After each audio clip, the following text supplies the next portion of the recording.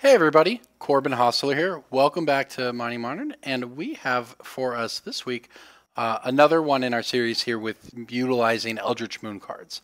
And this week, that card is Splendid Reclamation. So what this does, it's a sorcerer for 4 mana. It's an effect I don't think we've seen before in Magic, and it's return all land cards from your graveyard to the battlefield tapped. So let's think about what we want to put in our graveyard with lands in Modern. I hear a pretty good land is Valakut the Molten Pinnacle. So, of course, we've seen this in Scape Shift decks and the Primeval Titan just sort of turbo decks where they just want to, Valakut and Mountains. So that's what we want to do. Only we want them in our graveyard first. We want to bring them all back with Splendid Reclamation.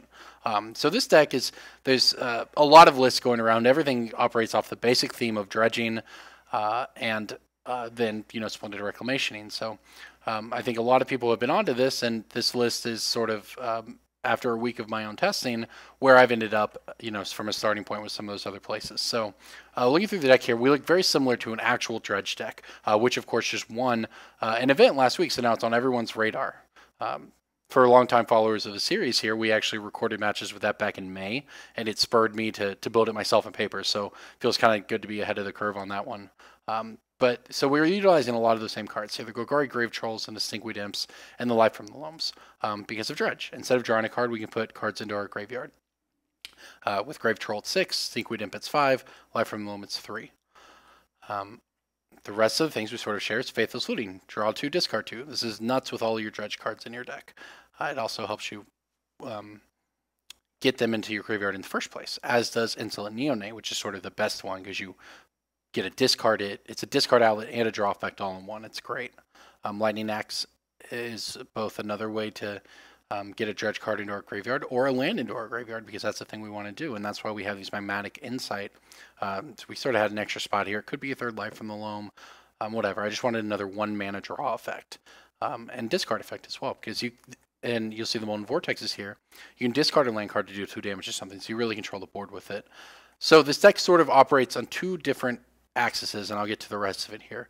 We can either turbo a bunch of lands into our graveyard by dredging and then just getting to 4 mana with Life from the Loam, bringing our lands back, or just hitting land drops, whatever our way of doing it is. You get to 4 mana, cast Splendid Reclamation, bring them all back, deal like 1 million damage with Valakut. That's sort of the easy games, right, where you just dredge, you go off. The harder games, and sort of the things that also work, though, because this card is in our deck, in the right matchups, we get to keep Molten Vortex, and the creature decks that are mana dork decks just can't really beat a Molten Vortex and Life from the Loam loop. You just bring back 3 lands a turn, you pitch them all to your Molten Vortex, kill all of their creatures, and you don't have to dredge, and you'll eventually just play you've been usually dredging Life from the Loam, but you don't need a turbo dredge, and you'll eventually just get a Splendid Reclamation and cast it. So this is really, I think, the innovation that makes the deck work is Mystic Retrieval.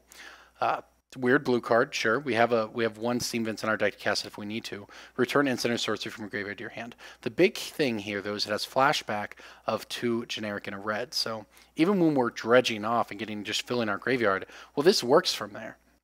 We can get back our Splendid Reclamation with the Mystic Retrieval, even if we've done nothing but dredge. So you can, if your turn 1 is Instant Neonate, pitch something, turn 2 land, just start dredging, turn 3 flashback Mystic Retrieval, turn 4 cast a Splendid Reclamation, you just return kill them. It has a lot of different ways to play out. Tormenting Voice is another one, sort of works like Neonate, rounding out our card draw effects where you can discard one of your dredgers and then go off with it. So that's the deck. After that, we just have a bunch of mountains. We play 27 lands. We have the 1 Steam Vents for the Mystic Retrievals in our hands. We have the Blood Crypt to cast the Stinkweed Imps, which is something that's something I've certainly won games by just casting 1/2 Death Touchers over and over. It's surprisingly difficult for people to beat because it just comes back. So that's the deck. Moving on to the sideboard, we have just sort of things. It's really difficult with this deck to know. I've went through a lot of different options here, and I've thought, well, do we sideboard into a Scape Shift deck? Do we just sideboard in Primeval Titans and try to turbo out all of our lands? And I've looked at full 15-card transformational sideboards here, where we're getting rid of our, this is 8, 10, 12, plus you can get rid of a couple other things and have this full 15-card transformational sideboard. But what I found is that if we just go on the Valakut Primetime plan, we don't actually have enough mana ramp in our deck. We have a lot of filtering and card draw, but we don't have enough ways to actually just ramp out to 6 mana to play our Primeval Titan. And you can also go Emrakul Primeval Titan through the Breach as a sideboard plan, and that's also okay, and I won't discourage you from doing it, but then you may blank the 1 graveyard hate card they have, but you have very little to do. Again, you have to either get to 6 mana for Primeval Titan or 5 mana for Through the Breach, and you have no ramp spells in your deck. So, I don't, like, none of that felt very good to me. And I went through a lot. I was like, can we play aggro? You know, we have some 1-drops here. Like, can we, I went through a whole bunch of different things. In the end, I didn't find anything I loved. So I said, let's actually play it. Let's try to play it straight up. Because the other issue with that is if you devote 15 cards to this transformational sideboard, you don't get to play stuff you want, like Anger of the Gods or Knot of the Bone. And all of a sudden, you just die to burn, whether you transformed your deck or not. They don't have a piece of graveyard hate, but you don't have any way to interact with it, and you just die. Same with Tron. So that's why you see the crumble to dust. So instead, I have some cards here to try to just beat the hate. So because Dredge won last week, I think a lot of people are moving to Grafdigger's Cage as their sideboard hate card, and I'll go ahead and show you the card here. Grafdigger's Cage is creatures can't enter the battlefield from graveyards or libraries. Players can't cast cards in graveyards and libraries. You'll notice what that does not stop is lands from entering from our graveyard. So we can dredge all we want, and while we aren't able to flashback Mystic Retrieval to get the Splendid Reclamation, I mean, it just means we have to tailor our game plan to actually try to draw this. And again, we have all these filtering to get it, and then we can just still go on the same plan and get it all back. So while this card is good against us, it's beatable. Whereas something like Rest in Peace or even Relic of Progenitus, you can try to beat through those. You have the Nature's Claims and the Ancient Grudges, which are here both because they're good answers and they're out. This in particular is an answer to Rest in Peace, which wrecks us. But I think, and I could be wrong, but I think a lot of decks are going to be on Grafdigger's Cage because it is the answer. It's the card that answers both Jeskai, Nahiri, and Dredge. So you only have so many sideboard spots, and I think people are going to be going with Cage, which means that we can play around that a little better, especially when we have these cards over here. So going through the rest of it, the Boseiju is for control matchups. It's actually really great because you can just dredge, mill it into your graveyard, return it from life from the loam. Next turn, they can't counter your Splendid Reclamation no matter how many negates they have. Devastating Summons is an interesting one, and I'm not sure it's correct or not, but I found that a couple times against control decks, something like Jeskai, they mess with you a lot, and you just end up making land drops to kill them, and you maybe have life from the loam going, but I actually ran out of lands sort of in my graveyard and just had them all in play.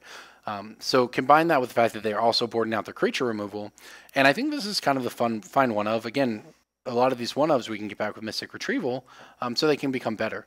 So, I mean, sure. Plus you can randomly have, you know, a couple big creatures that can be good, and this is fine. Like if you're at 6 lands against a control deck or something, you play this, sacrifice 2.